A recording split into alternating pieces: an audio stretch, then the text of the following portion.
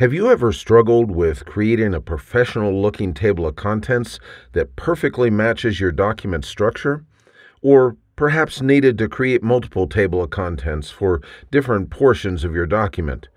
Word's advanced TOC features can transform this tedious task into something quick and customizable.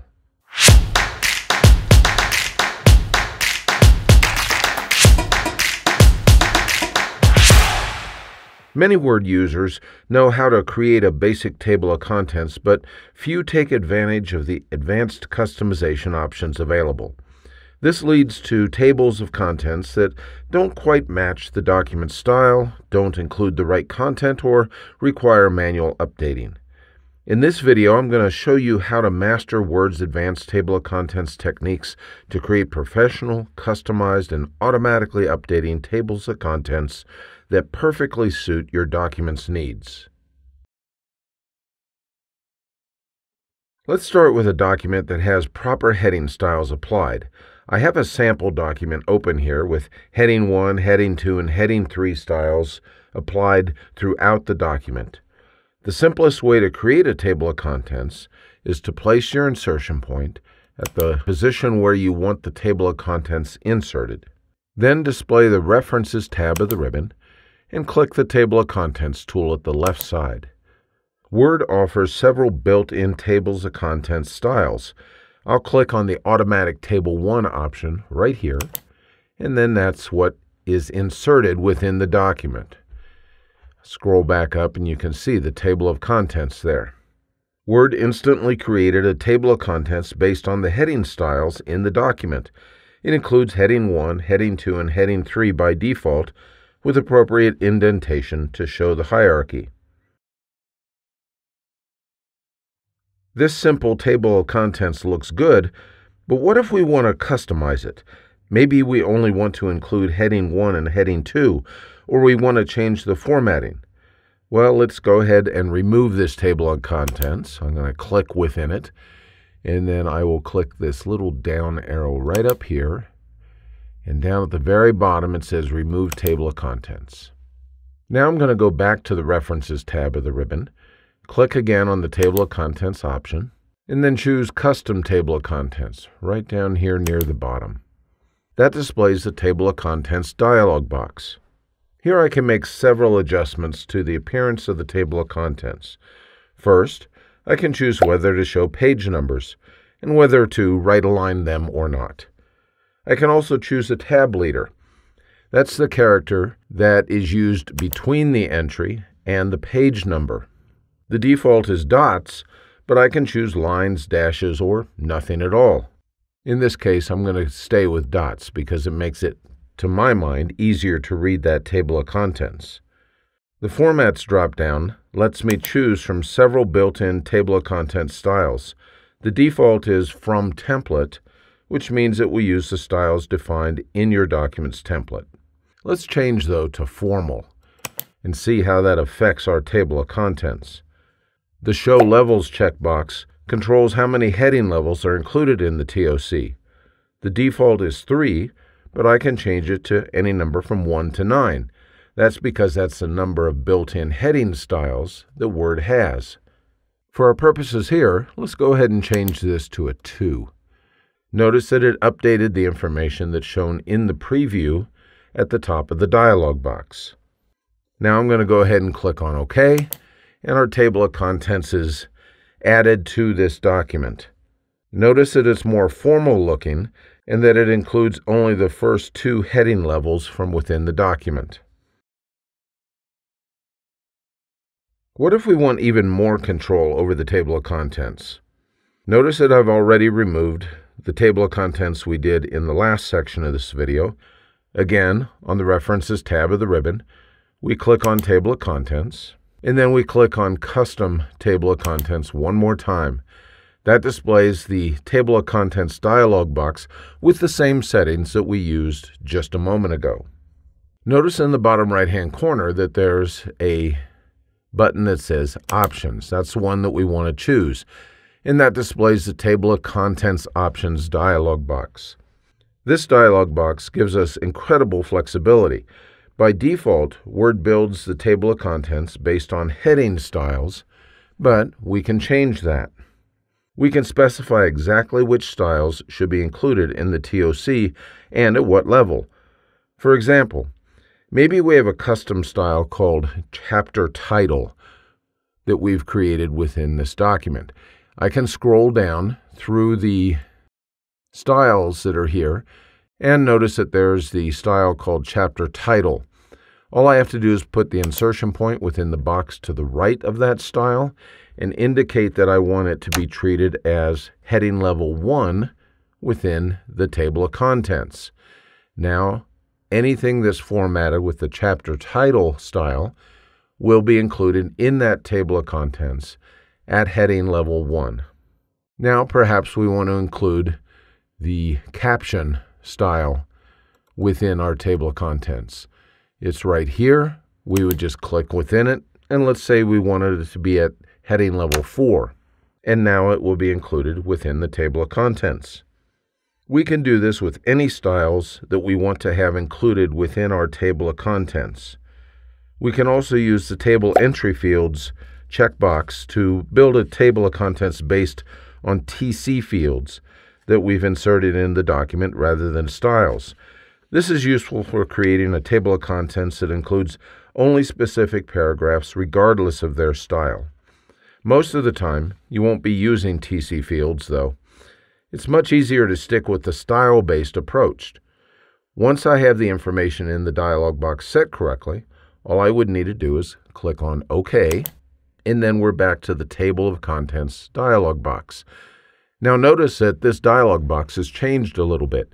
It includes at the top an indication of what will be included in this table of contents. But in the bottom left corner of this dialog box, we can no longer indicate the number of heading levels that we want included. Because we've specified custom styles to be within that table of contents, Word recognizes that and removes that option. With the information all set the way that I want, all I would have to do at this point is click on OK, and that table of contents will be placed within my document. Now let's talk about another powerful feature, creating multiple tables of contents in the same document. This is useful for long documents like books or reports, where you might want a brief table of contents at the beginning and more detailed ones for each portion of a document. The easiest way to insert such a table of contents is to use bookmarks. I have no table of contents within this document right now, so I'm going to insert a table of contents at the very beginning. We'll go down here to Customize Table of Contents. I'm not going to have it be formal. I'll have it be from the template. And now I'm going to click on OK, and we have our table of contents just like we did earlier in this video. But now, where I want my secondary table of contents, I just need to scroll down through the document. Let's say that we want our secondary table of contents here in this portion of the document. All that I have to do is select all of the information that I want to be within this section, or all of the text within the document that has headings that I want to be in this table of contents. So I'm going to go down a ways here in this document, and we want everything within this highlighted area to be in this secondary table of contents. Now all I have to do is jump over to the Insert tab of the ribbon, and I'm going to create a bookmark. Notice that Word has a whole bunch of bookmarks within this document already. These bookmarks were added automatically by Word. We don't need to be concerned with them too much. I'm just going to create a bookmark called Part 2. So all I have to do is type the name of the bookmark, and then I click on the word Add. Now I have that bookmark within the document. If you want to know more about working with bookmarks, I'll include a link in the upper right corner to a video that does a deep dive into them. For now, though, I've added this single bookmark, and we're ready to create the second table of contents within this document. All I have to do now is go back up to the beginning of this section that I highlighted just a moment ago and place my insertion point at the position where I want this secondary TOC inserted. Here I can create a table of contents just like we did a few moments ago. I click on References, Table of Contents, Custom Table of Contents, and say OK. It asks me if I want to replace the table of contents that I had before. I'm going to go ahead and say no, because we want a secondary one in there. It has now inserted this second table of contents within the document. This table of contents is exactly like the other table of contents at this point, but we're going to fix that here in just a moment. All I need to do is position the insertion point within the table of contents. You can see that it's blinking right there on the last line of the table of contents. And then I'm going to go ahead and press Alt F9. Notice that the table of contents disappeared. Well, it didn't actually disappear. What we did is we told Word to display the field codes within this document instead of the results of the field codes. That's what the Alt plus F9 shortcut key does. So we're going to go back up to where we were, and notice that all we can see is the field code that creates that table of contents. Now, if you do this in your own documents, don't be surprised if your field code looks a bit different. That's okay if that's the case. The name of the field is TOC, and that is followed by various switches that modify what the field code does. Each switch begins with a backslash. You want to place the insertion point within the field code braces.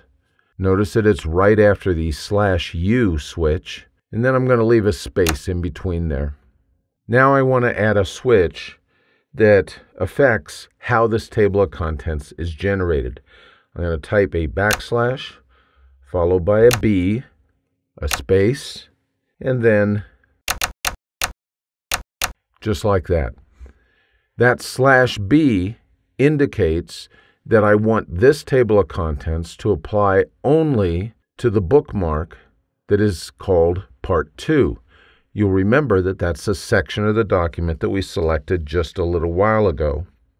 Now I can press Alt plus F9 again, and Word inserts the table of contents within this document. We have to go back and search for it and find it here. This is the one at the very beginning. You can see that it's page 1. That's shown down on the status bar, but we want the one that's shown in page 6 of this document, or further down in the document. This is the one that's right here. Now, this particular table of contents still looks exactly like the table of contents that we had just a moment ago. That's because we haven't updated the table of contents yet. We've changed the switch, but we haven't told Word to update it to reflect the addition of that new switch. All we have to do is have the insertion point within this field that we want to update, and then we press the F9 key. It asks us if we want to update the entire table of contents or the page numbers only. We're going to choose to update the entire table. Click on OK, and now notice that we have a table of contents that has just those headings that were within that bookmark that we defined just a little while ago. Now, you can place as many tables of contents as you want in your document. The key is to first make sure you define bookmarks for each portion of the document for which you want a table of contents, and second, modify the field codes used for each of the tables of contents. There's one last important thing to know about tables of contents, is that they don't update automatically when you change your document. If you add, remove, or change headings, or if page numbers change, you need to update the table of contents. To do so, click anywhere within it, and you can then press F9 to update that table of contents, just like we did a moment ago. Word then gives you the two options that you saw: update page numbers only or update entire table. If you've made changes that affect page numbers, like adding or removing content without changing headings, choose the update page numbers only. If you've added, removed, or changed headings, then choose update entire table. The table of contents is then updated to reflect all the changes in the document. Advanced table of contents techniques in Word give you incredible control over how your document is organized and navigated. Whether you need a simple table of contents or multiple section-specific tables of contents, Word has the tools to create them automatically and keep them updated. Remember to use proper heading styles throughout your document, customize your TOC to match your document styles and needs, and update your TOC whenever you make significant changes to your document. With these techniques, you'll create professional-looking tables of contents that can impress your readers and save you hours of manual formatting. I hope you found this video helpful. If you did, you might consider signing up for the free Word Tips newsletter. Information is in the notes just below this video. Thanks for spending a few minutes with me today.